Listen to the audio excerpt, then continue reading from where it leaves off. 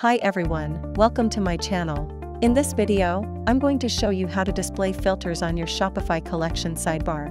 This will help your customers find the products they want more easily. Let's get started. First, you need to go to your Shopify dashboard and click on the Customize option. Then, from the drop-down menu at the top, switch from Home page to Collection. You will notice that there is no sidebar on the collection page right now. To enable the sidebar, click on Product Grid on the left side, and then on the right side, you will see a Layout Setting drop-down menu. Here you can choose whether you want the sidebar on the left or the right side of your collection page. I'm going to choose the left sidebar for this example. You will see that there is now a blank space on the left side of your collection page.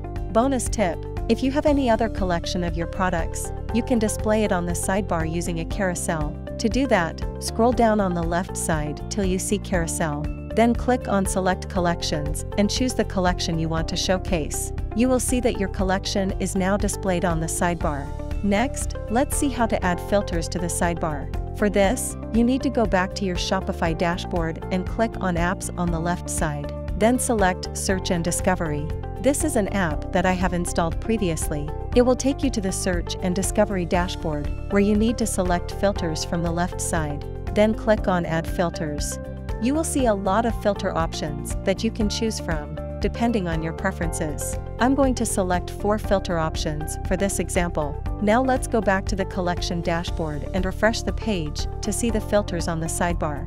But before we can use the filters, we need to add variants to our products.